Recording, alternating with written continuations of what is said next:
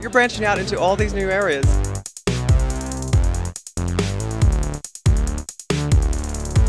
Hi, I'm McSweeney. We're here backstage at John Elliott. Let's talk to him about his latest Spring-Summer 2017 collection.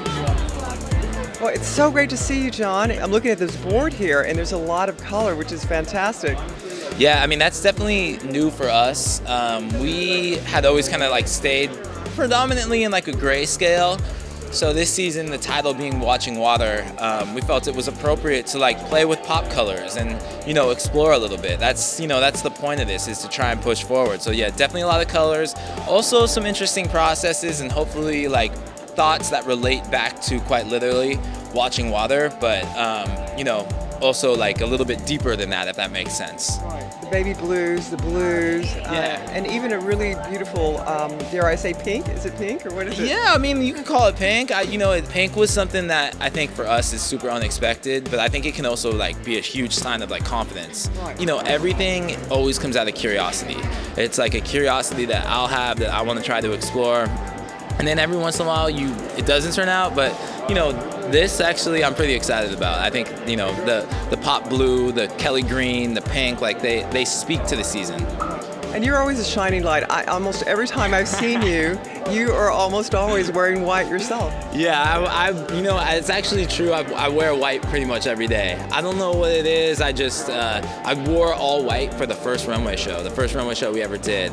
And that was probably the scariest day of my life, the most nervous I've ever been. And we got through that day, and it was a success. And it was so weird. Actually, I've never really like truly like thought about it until you just asked me that. But yeah, I've been wearing white like almost every day since then.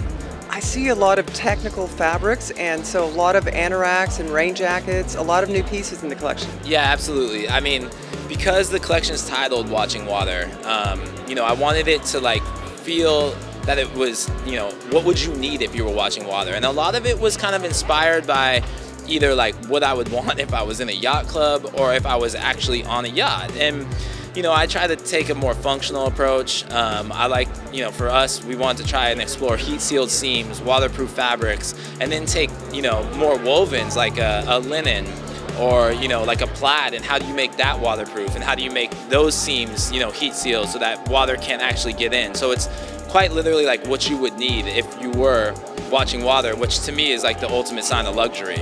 And where do you go to watch water? I have a couple spots, but you know, I live in LA. Every once in a while I'll trek out to Malibu and daydream about what it would be like to have a spot up there. Can't forget about the shoes. Shoes are always big, I understand. Yeah. Shoes. I'm a shoe guy. I'm a shoe fanatic. I'm a Nike, you know, addict. Last season you had those fabulous Nike shoes that you brought back. Yeah, the up tempos. So this season, because the title is Watching Water, we had this idea to put aqua socks on the runway. So we sourced and found vintage aqua socks, and those will be on the runway. So, you know, hopefully it brings a little bit of energy, helps tell the story. We also, of course, have our own shoes in-house. And yeah, you know, we have highs, lows, and then a couple surprises with Nike. Any new pieces coming out? There's a ton of new pieces. The most notable will probably be sunglasses, the towels, which are beautiful. Really, everything started with this towel. I love that look, just strapped around him. That looks amazing. Yeah, that towel was kind of like inspired by wallpaper and then like a fountain that we had. That towel was the starting point for everything, so towels are new. You know, the thing about like me as we grow as a company, I really am I'm growing with the product. So I have these curiosities of things that I want to try to explore, but it's also stuff that I want.